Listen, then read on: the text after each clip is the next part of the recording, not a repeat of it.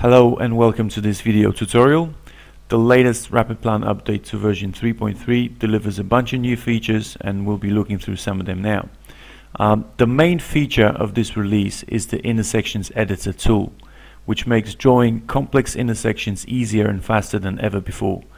We'll be discussing the editor in detail later on, but let's start with another new feature, one that a lot of our users have requested, the Dimensions input panel. In RapidPlan, to mark distances on a plan, you normally use one of the distance markers.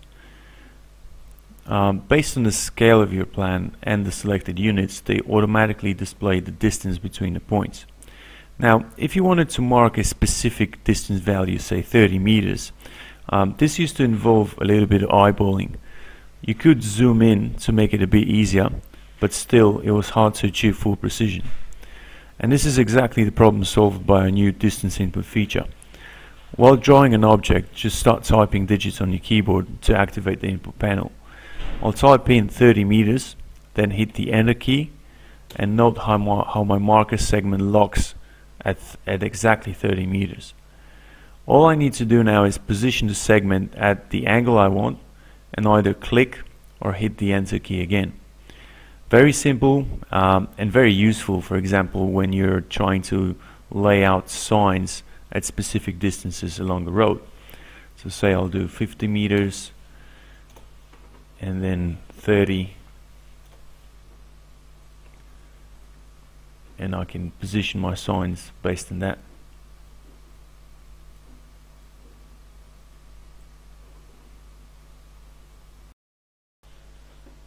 The Dimensions input tool allows you to specify not only distances but also angles, X, Y offsets, or specific points on the plan, either in pixels or geographical coordinates if your plan has the location set.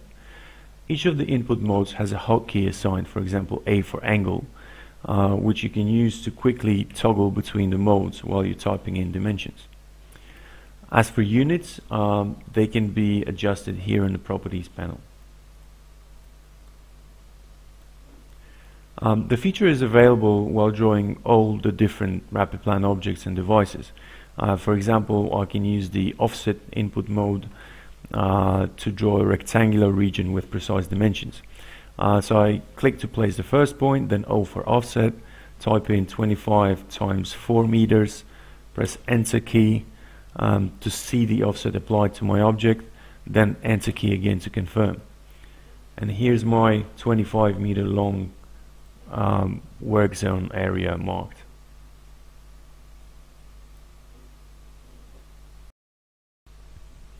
Okay, so the next RapidPlan 3.3 feature we'll be looking at is the Sine Stand, basically an icon next to the sign symbol, which shows the actual location and orientation of the sign. They used to be available from the Furniture tab in the Signs palette, but now they're built into the actual sign object. So when you select the sign, go to its properties and set its Show Stand option to true, and note how this decorates the sign with a blue point. You can drag the point to position the stand, and then the other point can be used to adjust its orientation.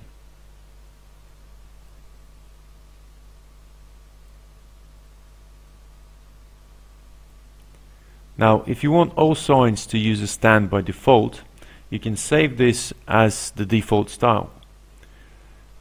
Then drawing signs from now on becomes a two-step process. So click once to position the stand, and then click again to place the sign icon. And obviously, still it's all adjustable. Another new feature, road width handles. If you want to quickly adjust the width of a lane or the road shoulder, there is no need to search through the properties list anymore.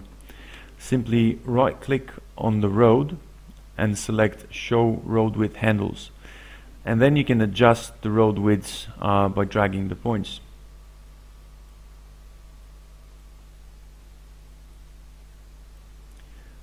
You can also enable the handles for the selected road with the Control H, keyboard shortcut, and this feature is available for all types of objects like the roundabout here.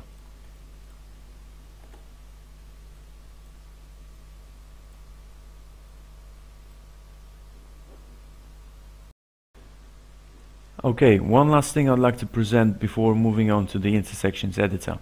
RapidPlan 3.3 introduces a new print scaling mode, allowing you to specify exactly what scale you're printing or exporting at. Let's go to print options and look at print scaling.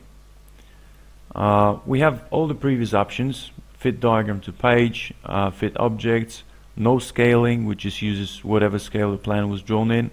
And then we have the new option, fixed print scale. This lets you pick the printout scale regardless of the original plan scale. So my original plan was at 1:500, but I can print it out at 1:200 or any scale I pick from here. I can also specify a custom scale, so this can be just about any value. But note that depending on the scale I select, some contents of my print region might not fit on the print page, or the contents might not cover the whole page. In the latter case, you might want to check the fill page with adjacent content box. So with this option enabled, any blank areas on the plan on the page are filled with contents neighboring your planned print region.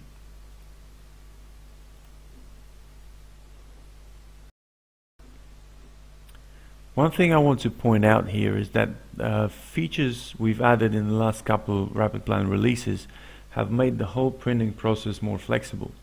So to give an example, once you set your fixed scale in print options, you can go back to your plan and enable in-place print preview on the print region.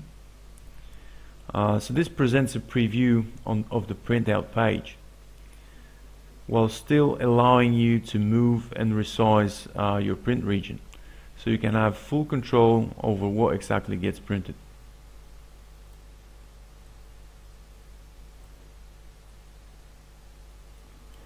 And then obviously there's the print frames. They allow you to extract your plan annotations like the title box to a separate layer that's independent of the underlying plan contents.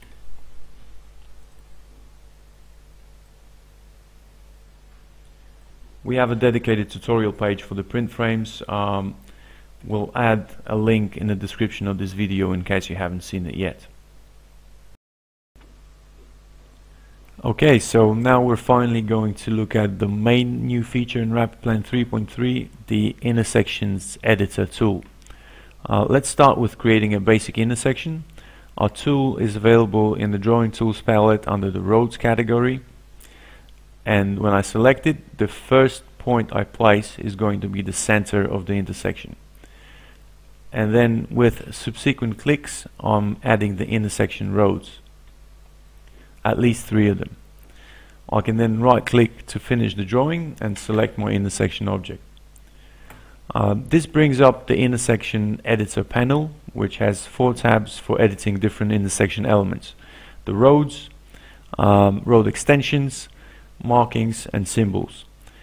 The roads tab lists all the roads I've added, and if I select the road, its properties become editable in the properties panel. I can also select roads by clicking on them while holding the Control and Alt keys on my keyboard. To select more than one road, hold the Shift key as well.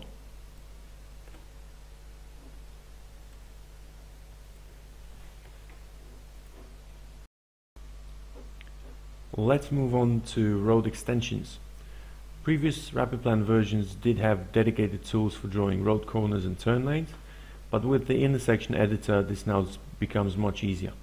To add corners, I click the road corners button, and then the editor shows places where they can be added.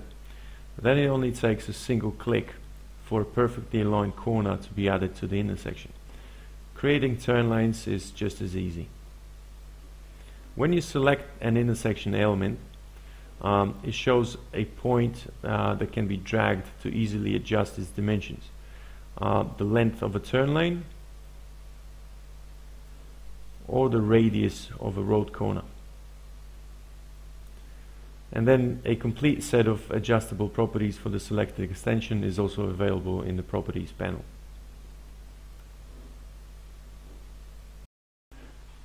Okay, now that we have our roads and turn lanes set up, we can start adding other intersection elements, markers and symbols. The idea is the same. You pick the type of object you want to add and then the lane you want it attached to. So I'll add a few stop lines, some lane markers, and note how when an object is selected I can drag it using its offset point. And obviously its properties are also editable in the Properties panel.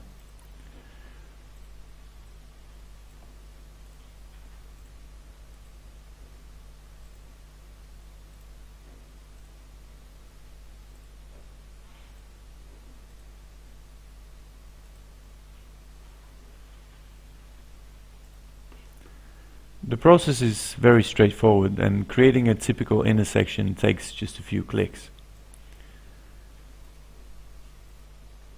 So I'll chuck in a couple of crosswalks as well.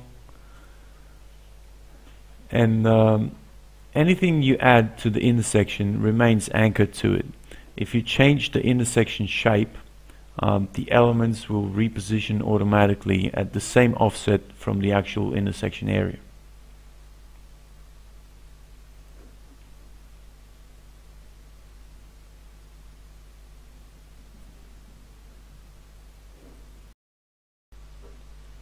Now, the way the element positions are calculated is based on their offset and the orientation mode. So for example, this crosswalk is now offset by 4 meters from a line that's perpendicular to the road. Alternatively, we can make the reference line aligned, which means it will run exactly between the points where the road edges merge with the neighboring roads in the intersection. While we have the crosswalk selected, I'll also mention that for some intersection elements, other than the positioning properties, you can also edit the style of the actual object. You can display the style properties by changing the edit mode here. Now, if you still require any more custom editing, each intersection element can be detached from the intersection. It then becomes a regular object on the diagram, and you can edit its points and properties as required. You can also use the ungroup command or Control U to ungroup the whole intersection, which basically breaks it up into independent, fully editable objects.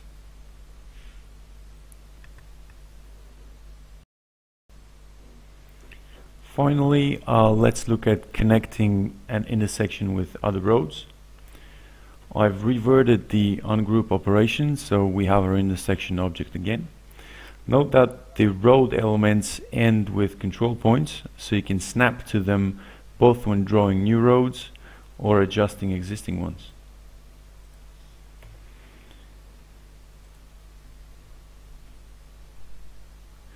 If you hold the control key while snapping, you enable the snap in align mode, which automatically adjusts the shape of your road so that it smoothly merges with the intersection. This way you can easily connect an intersection with other road objects.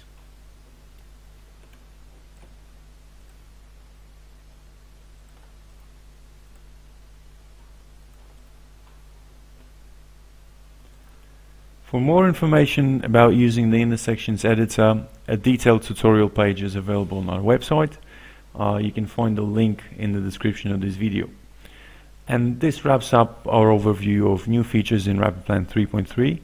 I hope you like the changes in this release, and as always, feel free to send any comments or suggestions to the Invariant Technical Support team. Thank you, bye-bye.